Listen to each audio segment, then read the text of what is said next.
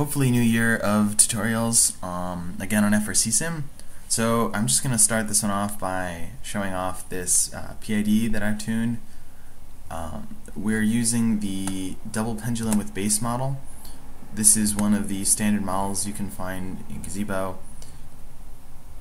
This should be right here.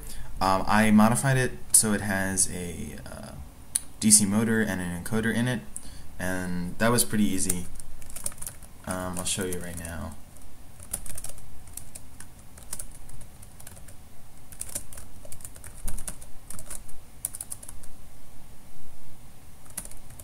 Yeah, so I basically just copied it into a new folder, renamed it, and then all of this is the same. The links and the joints, all that part is the same. What I changed was I just added these like 20 lines or so down here.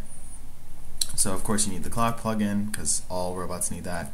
We got one motor, we got another motor, so this one's on PWM1, this one's on PWM2, and then we have our encoder on digital 1 and 2 in degrees, and that took like 5 minutes. And then I wrote a simple C++ program that does that and also prints this out just for funsies. And I'm using live window right now, so that's enabled. So if I go ahead and I disable this PID, so I'm only controlling this node right here. I didn't bother setting up the other one, but so if I set this to 0, and so we're doing displacement, right? So that should be position control. Okay, so this is what we're looking at, and then we go 90 degrees. Okay, you can see there really isn't any jitter either. Like, it really does settle. And then we've got like -90.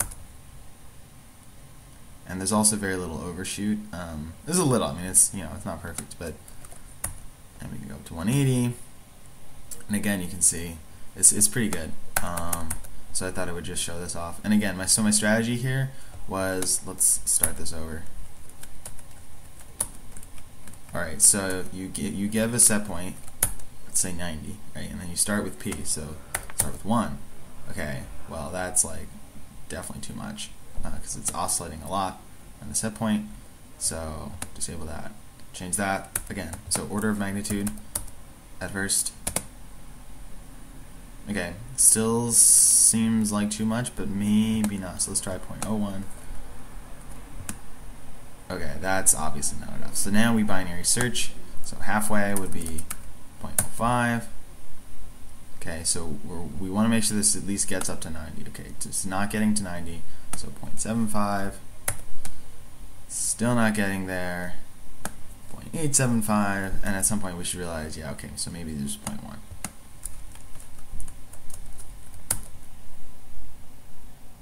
Alright, so if we disable this, right, we want to see it get to 90.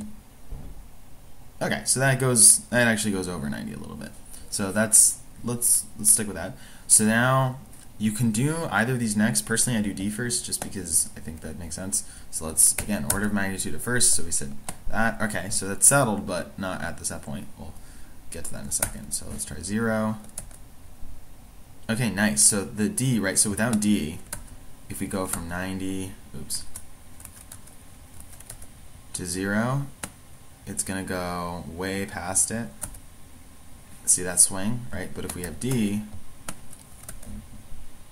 you can see it kind of it slows down, right? So that's controlling the rate of change of the error. So that's makes sense. We try 180. Nice. Okay, so now the only problem is it doesn't work for these 90-degree cases.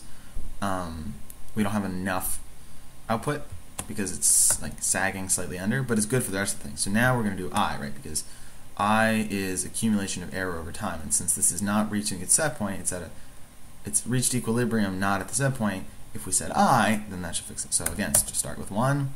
Okay, so that's too much because it's oscillating.